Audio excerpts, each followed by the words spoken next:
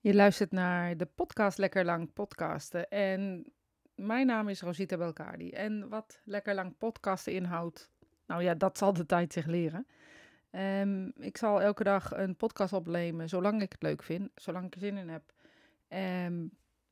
Ja, nou, en tot nu is dit dus de 22e dag. Dus nou ja, ik vind het nog steeds leuk. En ik kreeg een vraag. En ik vind het eigenlijk altijd heel leuk om een vraag te krijgen en die dan te beantwoorden. Dus dit was niet iemand die mee wilde doen in de podcast en een gesprek aan te gaan. Maar nou ja, die stelde me gewoon een vraag. En de gewone vraag in dit geval was: hoe merk je nou dat overleden dierbaren bij je zijn? Hoe merk je nou dat ze er zijn? En dat is zowel eigenlijk een hele simpele vraag als een hele ingewikkelde vraag. Want weet je, 9 van de 10 keer als wij de spirituele wereld voelen of overleden dierbaren voelen, dan zijn we willen het heel graag, hè? Ik ga heel even terug. We willen het heel graag en als we ze dan voelen, wat doen we dan? Dan maken we allerlei redenen waarom het niet waar zou kunnen zijn en zoeken we allerlei tekenen buiten onszelf, groots en theatraal soms. Zoals allerlei veren, wat tekenen zouden kunnen zijn, of dubbele cijfers, of ja, weet ik wat dan nog meer. Bepaalde vogels op een bepaalde plek. Een vrachtwagen met een naam erop die ineens verschijnt. En ook dat kan de spirituele wereld zijn. En dat kunnen tekens zijn dat ze er zijn. Of dat ze op welke manier dan ook je aandacht laten gaan naar dat ene ding. Zodat jij weet, oh, nu denk ik aan mijn geliefde. Maar eigenlijk waren ze er al op dat moment, want ze hebben je aandacht getrokken naar ze hebben niet die vrachtwagen gestuurd op je pad. Of ze hebben er niet voor gezorgd dat de klok op 11:11 stond. Of ze hebben er niet voor gezorgd dat ze in een vogel kwamen en die vogel op dat moment daar kwam. Ze hebben ervoor gezorgd dat jouw aandacht naar die klok gaat. Dat jouw aandacht naar die vrachtwagen gaat. Dat jouw aandacht naar die tekenen van die veer of die vogel gaan. Die vogel was er al. Alleen jouw aandacht op dat moment wordt er naar getrokken. Dus de vraag, hoe merk ik dat ze er zijn, dat is dan ook gelijk, zou een antwoord kunnen zijn. Dus een antwoord kunnen zijn. Dus het kan zijn, omdat je geattendeerd wordt op deze cijfers en deze signalen, dat ze om je heen zijn. Je dat niet bemerkt en dat dus op die manier voelt. Als je nu dat echt zelf wil ervaren of zelf wil voelen, ja, dan moet je voor jezelf in ieder geval gaan zitten om te kijken, hoe voel ik? Hoe zit ik in elkaar? Wie ben ik? Waar hou ik op? Om maar even zo te zeggen. Dus waar stopt het ik zijn bij mij? Wat ben ik niet meer? Hoe voel ik en hoe voel ik niet? Want dat is op zich ook interessant. En dit klinkt allemaal super vaag. Maar dit is wel precies hoe mediumschap ontwikkelen werkt. Want het voelen of het zien van dubbele cijfers maakt je geen medium. Of het zien van signalen of tekens maakt je op zich geen medium. Het geeft je een inzicht in hoe de spirituele wereld met je zou kunnen werken. Of met je hun zou kunnen laten voelen, zeg maar even. Hoe merk je nou dat ze er wel zijn? Is dus alles wat ik zei, die hele persoonlijke ontwikkeling. Als je ze niet direct van nature kan voelen.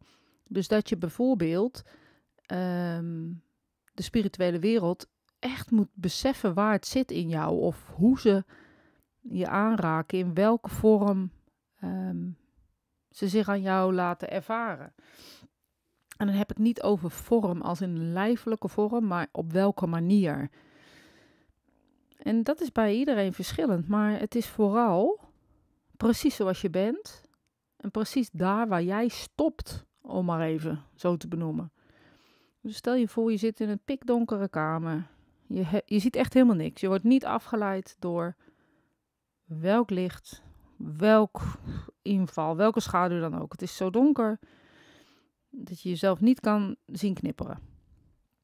Nou, en dan ga je aan jezelf voelen bedoel ik niet fysiek met je handen, maar dan keer je naar binnen, met de blik naar binnen.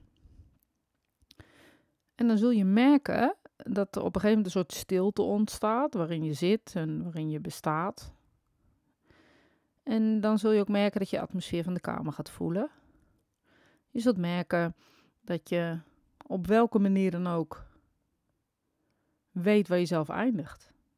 En als je dan de vraag aan Spirit stelt, laat me jullie eens voelen, en er verandert iets om je, in je of bij je, dan weet je, dit zijn zij. Dat maakt je ook nog geen medium. Dat betekent niet dat je dan gelijk de markt op kan, een podium op kan om te zeggen, hallo, ik ben een medium, wie wil een consult van mij? Nee, de vraag is, hoe kun je ze voelen? En dan kun je ze dus voelen. Dus als je in die donkere kamer zit en je voelt helemaal daar waar je voeten de grond raken, je rug, de stoel, of als je ligt, je hele lijf waar ondersteund wordt door het bed, je gedachtes. En het is zo donker dat je jezelf niet meer kan zien knipperen. Dan is toch een zeker moment waarop alle zintuigen scherper worden en waardoor je, als je de spirituele wereld vraagt, je ze ook dichterbij kan voelen komen.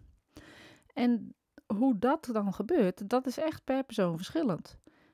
De een zal een atmosfeerverandering om zich heen voelen. De ander zal tinteling op zijn hoofd voelen of op zijn rug voelen. Wat kan ik nog meer bedenken? Een bepaalde soort lichtsensatie om je heen. Of misschien lijkt het wel of inderdaad de atmosfeer lichter wordt. Dus echt ik bedoel niet de gewichtsloosheid lichter, maar het licht kan zien, zeg maar even. Kleuren die ineens gaan ontstaan voor je ogen, omdat je je eigen aura gaat waarnemen. En op het moment dat dat allemaal sterker wordt en je voelt echt een verandering daarvan, dan kan het zijn dat de spirituele wereld dus dichterbij is gekomen, want je hebt het gevraagd. En zo kan je dus voelen dat ze bij je zijn. En dat gevoel, dus het moment van samenkomen, zeg maar even, samensmelten, hoe je het ook wil noemen, dat zal nooit anders zijn. Dat zal elke keer ongeveer hetzelfde zijn hoe ze je benaderen. Dat zal niet ineens heel groot en theatraal zijn als het toen heel subtiel en zacht was. Of andersom. En de spirituele wereld zal je dus benaderen ongeveer hetzelfde, omdat jij zo bent. Dus niet hoe hun het per se willen, maar omdat jij zo bent.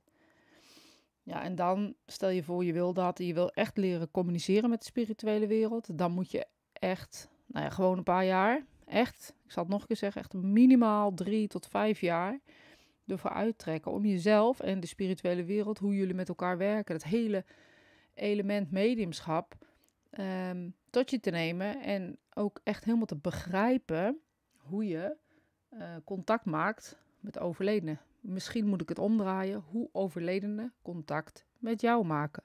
Hoe ze doorgeven, wat de plaatjes betekenen, wat de gevoelens betekenen, wat de kleuren betekenen, hoe het werkt. Want dat wordt een hele grote vraag op het moment als je mediumschap gaat ontwikkelen. Hoe werkt het nu? Want op een gegeven moment, je kan het. Je bent op een gegeven moment, heb je door van ik kan die spirituele wereld voelen. Ik begrijp dat. Ik voel individuen. Ik voel of het een man of een vrouw is. Daarin kan ik ook nog allerlei andere nuances voelen. Ook als het niet over mijn eigen dierbare gaat. Hè? Want dat is wat mediumschap bijvoorbeeld is. Het gaat nooit over je eigen dierbare. Ja, en dan de volgende stap. En als ik dan heb over hoe kan ik ze voelen. En als dat moet gaan over je eigen geliefde, dan zou ik zeggen, houd het heel klein, houd het heel simpel.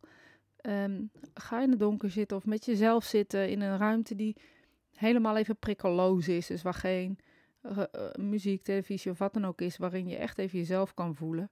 En nodig ze dan eens uit en vraag aan de spirituele wereld, wil je dichterbij komen? En je kan specifiek aan iemand vragen, maar je kan ook gewoon vragen, ik mis jullie zo, ik wil jullie zo graag voelen.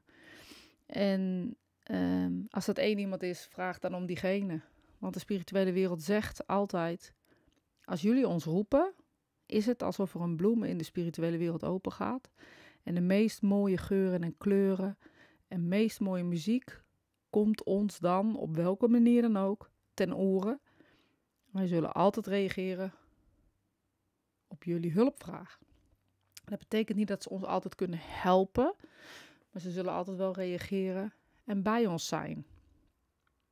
Onze tranen af willen drogen, over onze rug willen strelen. Laten weten, er wordt van je gehouden.